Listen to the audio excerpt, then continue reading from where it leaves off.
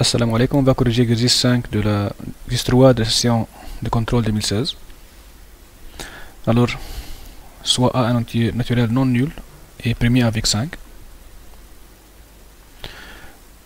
En utilisant les restes possibles de la division euclidienne de A par 5, montrer que A à la puissance 4 est congru à 1 mod 5. Donc si on divise A par 5,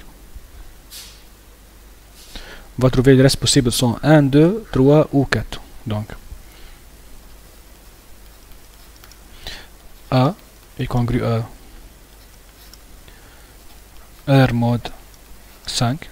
Les restes possibles de la division sont 1, 2, 3 ou 4.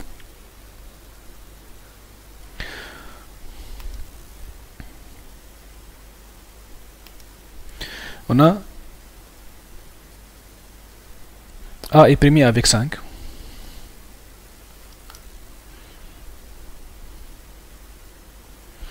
Les restes sont 1, 2, 3 ou 4.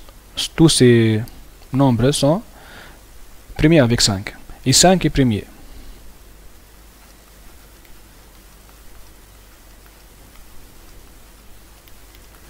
Cinq est un nombre premier. D'où A à la puissance, d'où R à la puissance 4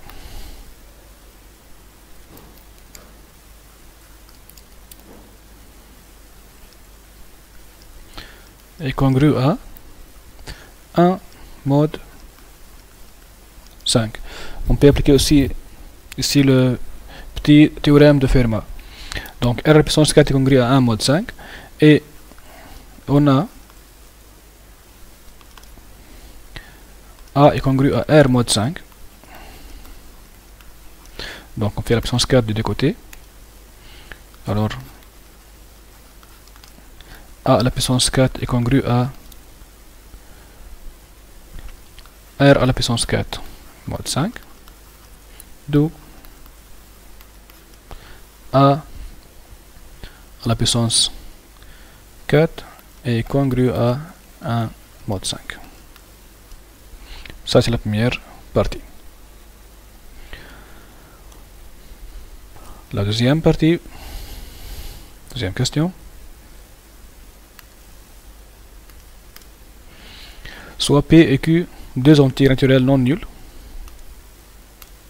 Soit P et Q deux entiers naturels non nuls, tels que P est inférieur ou égal à Q et Q est congru à P mod 4. La question A. Montrer que A à la puissance Q est congru à A à la puissance P mod 5. On commence par Q est congru à P mod 5. Mod 4. On a Q est congru à P mod 4. Et P inférieur ou égal à Q.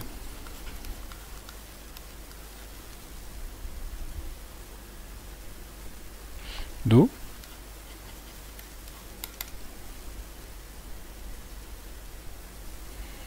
Q. Maintenant, A à la puissance Q, c'est A à la puissance 4n plus P, c'est congru à la puissance 4n fois A à la puissance P mod 5.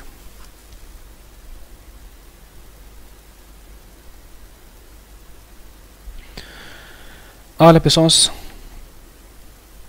4n, on a montré dans la première question que A à la puissance 4 est congru à 1 mod 5. Donc, A à la puissance 4n, c'est la même chose que A à la puissance 4 à la puissance n mod 5. Et on sait que A à la puissance 4 est congru à 1 mod 5. Donc A à la puissance n, ce sera 1. D'où on peut remplacer A à la puissance 4n par 1 mod 5. Ça c'est 1 mod 5. Alors, A à la puissance Q est congru à A à la puissance P mod 5.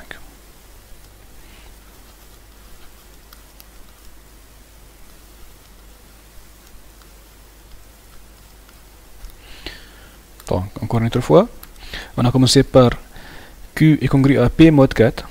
Donc, on peut écrire Q égale à 4 fois P, 4 fois N plus P. Maintenant, A à la puissance Q, c'est la même chose que A à la puissance 4N plus P. On divise A à la puissance 4N plus P, A à la puissance 4N fois A à la puissance P. A à la puissance 4N, c'est A à la puissance 4 à la puissance N. Et A à la puissance 4 est congru à 1 mod 5. Donc c'est congru à 1 mod 5 fois A à la puissance P. D'où A à la puissance Q est congru à A à la puissance P mod 5. Ça c'est la question A. Maintenant la question B.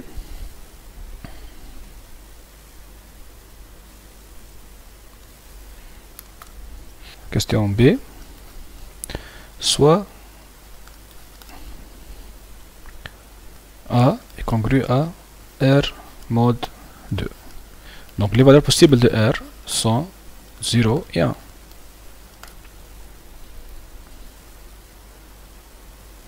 Si R égale à 0, alors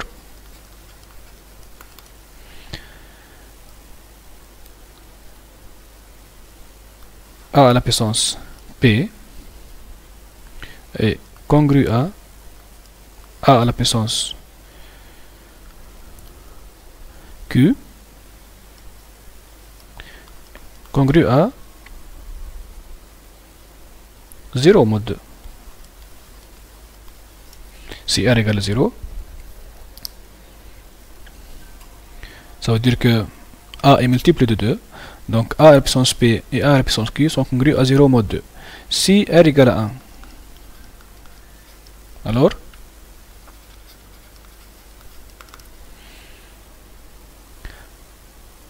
A à la puissance P aussi congru à A à la puissance Q congru à 1 mod 2. Parce que 1 à la puissance Q ou 1 à la puissance P, ça reste toujours 1.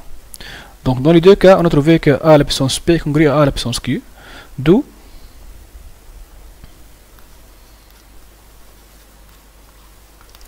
A à la puissance P est congru à A à la puissance Q mod 2. Donc les valeurs possibles du reste de A mod 2 sont 1, 0 et 1. Dans les deux cas, on a montré que A à la puissance P est congru à A à la puissance Q mod 2, d'où A à la puissance P est congru à A à la puissance Q mod 2. Ça c'est la question B. Maintenant la question C.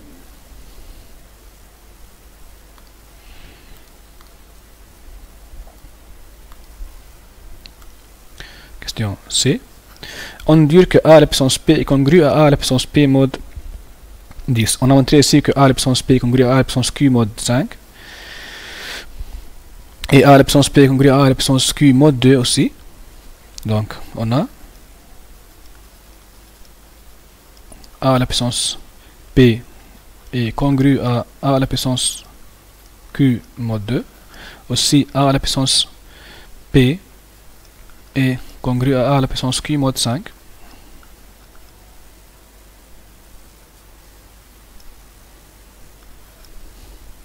Donc A à la puissance P moins A à la puissance Q est congru à 0 mod 2. Et A à la puissance P moins A à la puissance Q est congru à 0 mod 5.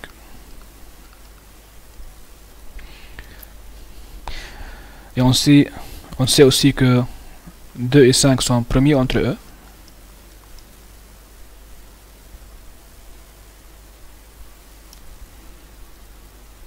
Alors,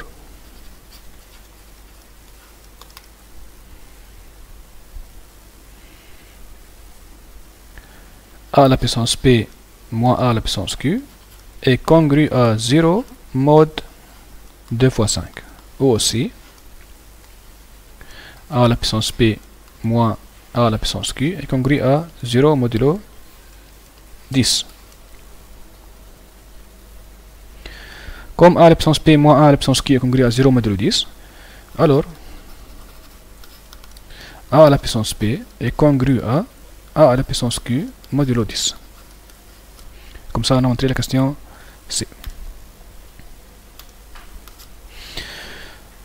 Maintenant, on passe à la troisième question. La question 3. Soit dans Z fois Z l'équation E, 25x moins 21y égale à 4. Vérifiez que 1 est une solution de E. Donc la première question c'est, on remplace x et y par 1. 25 fois 1 moins 21 fois 1 est égal à 25 moins 21 égale à 4.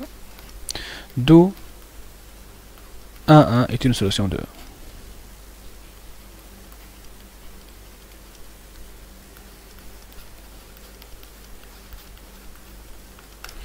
Ça c'est la question A.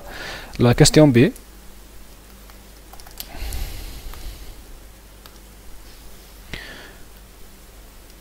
On va résoudre l'équation E dans Z fois Z.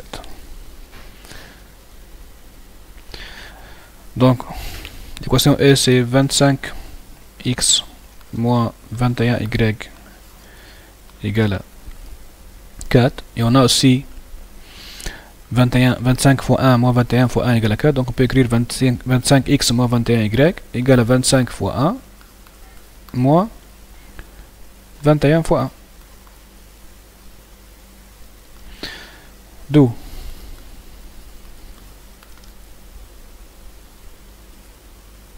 25 fois x moins 1 égale à 21 fois y moins 1.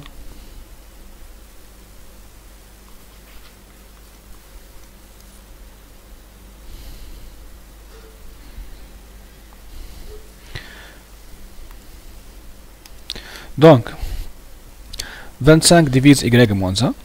25 divise y moins 1.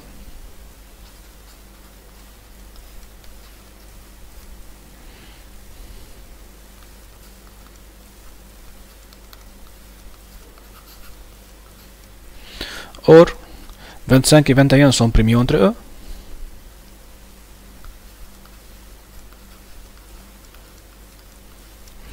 Alors, d'après le lemme de Gauss, 25 divise y moins 1.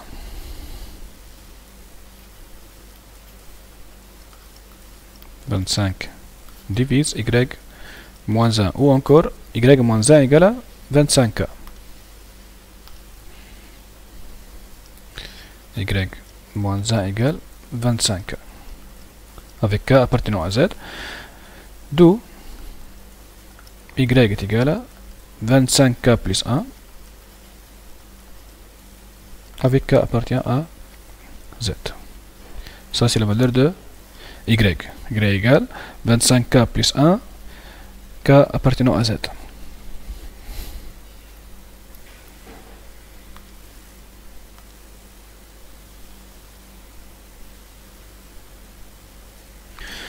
Maintenant on replace la valeur de y dans l'équation.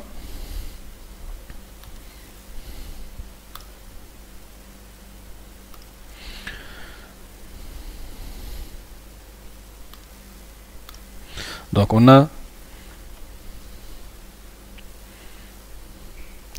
25 fois x moins 1 égale à 21 fois y moins 1. On remplace y par son expression. D'où 25 fois x moins 1 égale à 21 fois. On a montré que y est égal à 25k plus 1. Donc, on remplace y par 25k plus 1 moins 1. 25 fois x moins 1 égale à 21 fois 25k plus 1 moins 1 fois 25k. On simplifie par 25. D'où x moins 1 égale à 21k. Alors, x est égal à 21k plus 1. Donc on a trouvé x et y. Alors la solution dans les solutions de z fois z, s dans z fois z,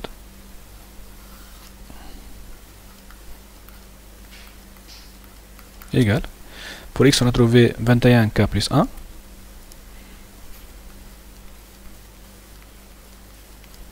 et y est 25k plus 1, k appartenant à z.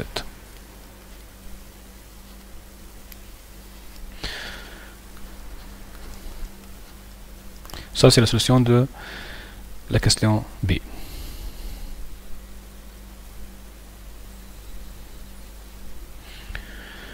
Maintenant, la question. Donc la question C. Induire l'ensemble A des solutions de l'équation E dans n fois n. Alors S dans n fois n est égal à 21k plus 1, 25k plus 1, k appartenant à n. Question D. Soit alpha bêta un élément de A et n un entier naturel non nul est primé avec 5.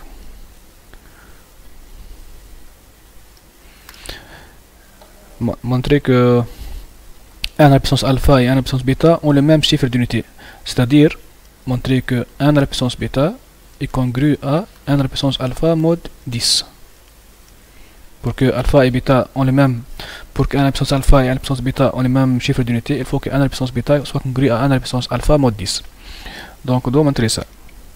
Alpha bêta appartenant à A, alors alpha égale à 21k plus 1 et bêta est égal à 25k plus 1 et k appartenant à n.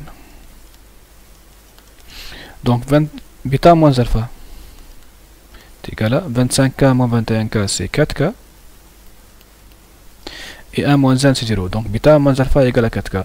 Ou encore bêta est congru à alpha mode 4. Bêta est congru à alpha mode 4. Bêta est supérieur à alpha parce que k appartenant à n et bêta est égal à 25k plus 1 et alpha est égal à 21k plus 1. Donc bêta est supérieur à alpha. Maintenant, bêta est congru à alpha mode 4. Dans la question 2, on a montré que si bêta est congru à alpha mode 4, on a montré que a à la puissance bêta, d'après la question 2, alors n, que soit l'entier n qui est premier avec 5, n à la puissance bêta est congru à n à la puissance alpha mode 10. Ça c'est ce qu'on a montré dans la question 2c. Alors, on a montré que 1 à la puissance bêta est congru à 1 alpha modulo 10, d'où alpha et bêta ont le même reste modulo 10, ou le même chiffre d'unité.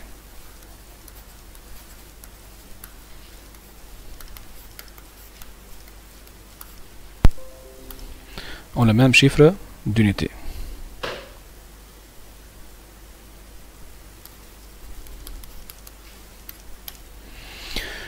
Alors comme ça on a fini l'exercice. J'espère que vous avez bien compris. Et à la séance prochaine, Inch'Allah.